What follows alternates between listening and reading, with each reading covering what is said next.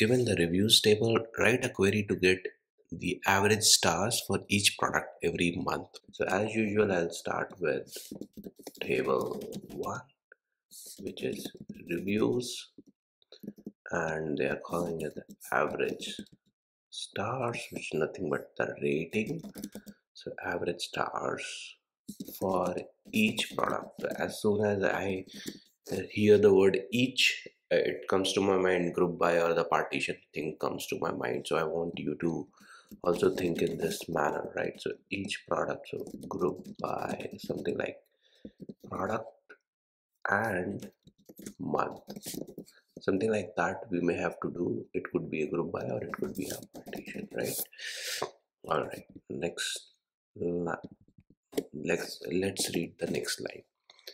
The output should include the month in numerical value. Okay, so the month is coming from submit date, it's coming as a numerical. So month as number, product ID, and average star rating to decimal places, right? So few things I can understand from here is cast as number for this month, and for this cast as decimal x comma 2. It should be 3 comma 2, I think, because ratings won't go beyond 5, I think, because they have mentioned integer 1 to 5. So 3 comma 2, 1 places before decimal and 2 places after decimal. All right, I think I'm good. So there's just one table, no join, nothing. Let's see the input, and okay, that's the output. So first what we will do is select, we'll see whether we can extract month from month. Now I have to see this because extract month from different databases. RDBMS supports different way of extracting date, right? And this is PostgreSQL 14. I have not professionally worked a lot on PostgreSQL, so let me just run it and see. Okay, so it is giving us good, right? So this extract month will work, so we are good here. Now our requirement is, obviously we can call it as empty h. Now what they want is product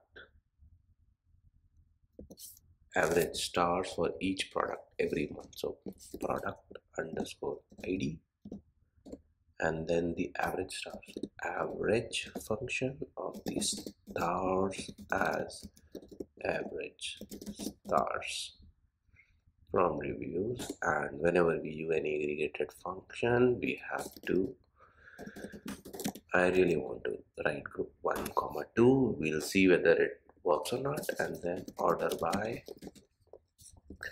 this line is still pending, so we'll come back to it. And so each product every month, so order by product and month, order by 1 comma 2, average stars cost as,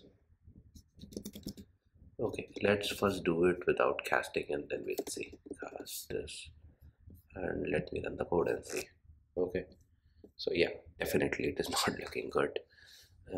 So example output, and we have to do the ordering by month. Okay, with a month followed by the product ID. So there is no descending required, so that 6 should come before.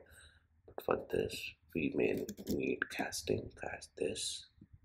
By default the extract output return type is number, so we don't have to explicitly apply a cast here, but yeah, for this one, decimal 3 comma 2, I think. Now let me run the query and see. Okay, so this looks good, right? For this month, for this product ID, this is the average stars, and I think I'm good. So I will rephrase how did I approach it. Obviously I started with a from class, and then The next requirement was calculate the average stars. So I calculated the average stars for each product every month. So I have selected a product ID, I've selected a month, and they wanted a month in the numerical format. So I've used the extract function. In different databases, different functions I use. Extract is something which I have seen works perfectly fine in multiple RDBMS I have worked on. So extracted this to get the number of the month, product ID, average stars, and this was coming a very, very big decimal number when we did not cast it. So we casted it as 3,2.